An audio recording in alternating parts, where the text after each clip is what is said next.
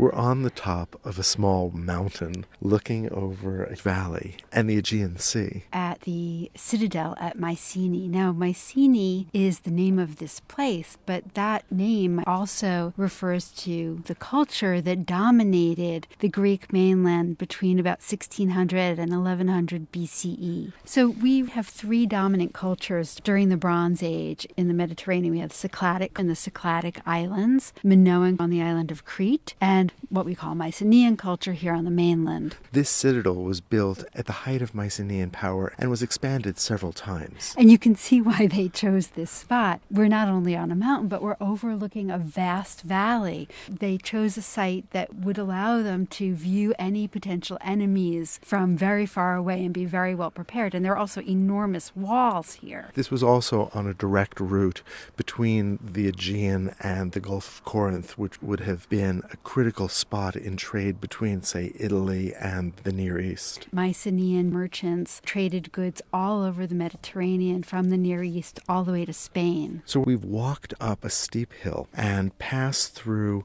a huge wall of enormous boulders and under the Lion Gate. To our right, we passed Grave Circle A, which was enclosed when the city walls were expanded, and then we walked up a steep series of pathways to the palace itself. What we think was the palace. But here at the top, we see a series of rooms, and the final room is called the Megaron. We think this was an audience hall for the king. You pass into a large courtyard. At the far end, we can just make out the bases of what were two substantial columns that would have supported a porch covering. And if you passed under that, you would walk into a vestibule. And then from there into the Megaron. In the center of the Megaron were four columns and a hearth. And this is an architectural arrangement that we find repeated in other Mycenaean citadels. This was only rediscovered in the 19th century by a German businessman named Heinrich Schliemann, who was convinced that much of what Homer wrote had some basis in history. And Homer associates Mycenae with gold. And so you can imagine why Schliemann wanted to find this legendary city.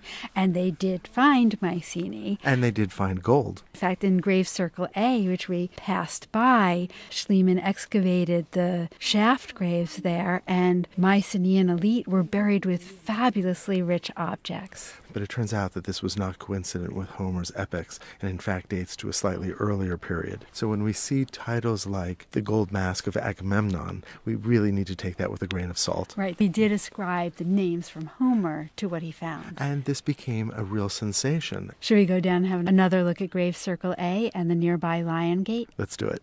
As we walk down the hill, to our left, we pass a very large grave circle. Archaeologists refer to this as Grave Circle A. And this is one of the grave circles that had shaft graves, most of which were excavated by Schliemann's team. And was originally outside of the city walls, but was enclosed by the city around 1250 BCE. The circle itself is comprised of a series of large limestone blocks that are relatively flat and that were covered with other slabs so that you had this enclosed space that circles the graves themselves. And so this lovely circular shape gives us an idea of how important this space was. There was perhaps ideas of honoring the ancestors that were buried here. But for all of its former grandeur, these are ruins. All we've got left are the foundations and some of the walls. Mycenaean culture as a whole fell into a dark age, and citadels like this were destroyed.